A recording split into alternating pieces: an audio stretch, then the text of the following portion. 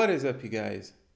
So in this one, we're going to see some really interesting stuff about deep learning. So this tutorial is going to show you how to perform deep learning in just one line of code thanks to this Python package called Libra. So it's a fully automated machine learning package for one-liners. That is, it automates end-to-end machine learning processes in just one line of code. It's mainly targeted for both non-technical and software professional users all at once. So if you're maybe just a manager or you run a company and you'd like to do some scientific study on your, I don't know, maybe your profits or your business, and you have no background on machine learning or deep learning, then this package is for you. You can just go ahead and follow the steps that I'm going to show you to get your machine ready for using Libra that enables you to run deep learning in just one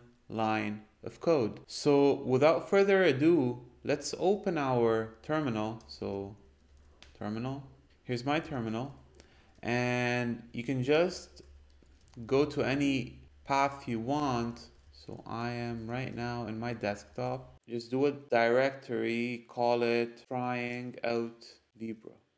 CD into that folder. Now, if you don't have Libra on your machine, all you have to do is run this command right here. So I'm going to run a pip3 install Libra. Since I have it, then I'm good to go. And if you don't have it, just wait a moment and let this package download, okay?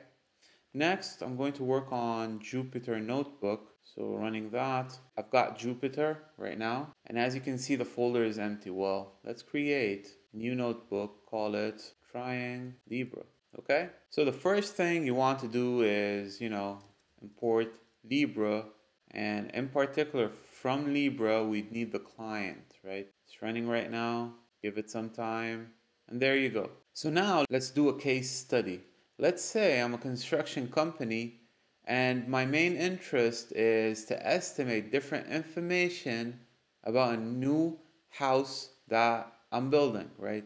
Now, let's say you've got some data that you want to analyze. For the moment, let's say I've got the California housing dataset. So it could be found on this link on Kaggle. So it's right here, right? This is our data set, but you can't download it unless you register, right? So since I have it, I'm not going to log in right here and download it again. I'm just going to copy paste it to my directory. So this is my folder, trying out Libra, and I'll just paste it over there, okay? Now, let's go back to Jupyter, and the first thing you'd want to do before doing deep learning is importing this data set into your environment. So keep in mind that a new client object should be created for every data set that you're working with. So the way to do this is, let's call a client, that is a client, and pass it the name of the data set, that is my housing.csv, right? Let it run. And as you notice, you'll see a process logger below documenting what Libra is doing behind the scenes, right? So it just read the data set. So before we build a neural network, we're going to take a look at how my data set looks like, right? For that, I always prefer to use Pandas, as it's the easiest thing to, read an Excel file or a CSV file. So I'm going to call data, that is pd.read CSV, right? And I'll pass it housing.csv. There you go. And finally, I'm going to take a look at the head of my data. And there you go. This is how the first 5 rows of your data set looks like. You've got longitude, latitude, housing median age. So a lot of good information, right, about this housing data set. Let's take a look at more data. So yeah, this is how the data set looks like. So now let's go ahead and build a neural network to estimate the proximity to the ocean based on ocean underscore proximity. So all I have to do is call my client dot neural network query and pass it a message saying estimating ocean proximity, right? Pass it the number of epochs, right? Let's say 10 and run. There you go. So what you see here is some information about each and every layer of this neural network, giving us training accuracy and test accuracy. I'm not going to talk about training and test accuracy, but keep in mind, as a newcomer or as a newbie in neural networks, this accuracy is a measure of how good. It's not the only measure, it's not the only metric, but it's a basic metric that tells you how good your model is. So here you see that with increasing number of epochs, we're increasing our model accuracy on both the training and test data sets, which is a good thing. Also, you see the model loss. So this reflects or tells you how much error you have in your model in estimating. So you can see that with increasing number of epochs, the training and test loss or error decreases with increasing number of epochs. Okay. Now let's see if we can generate some more insightful information about my model for ocean proximity. So the way you do this is just call your client.analyze as such. And as you see over here, we've got some pretty good information about this neural network. That is, you've got more metrics reporting what's going on. So you've got the accuracy, you've got the recall, precision, F1 score. All these metrics are discussed in a lecture of my series entitled Machine Learning with TensorFlow and Scikit-Learn, and in particular in the lecture on performance measures. If you want to know more about those metrics, I'll leave the link of the lecture down in the description section below. So back over here, you can see some raw curves as well, receiver operation curves, telling you more information or more. So the benchmark, or if you want the curve to compare with, is this straight line.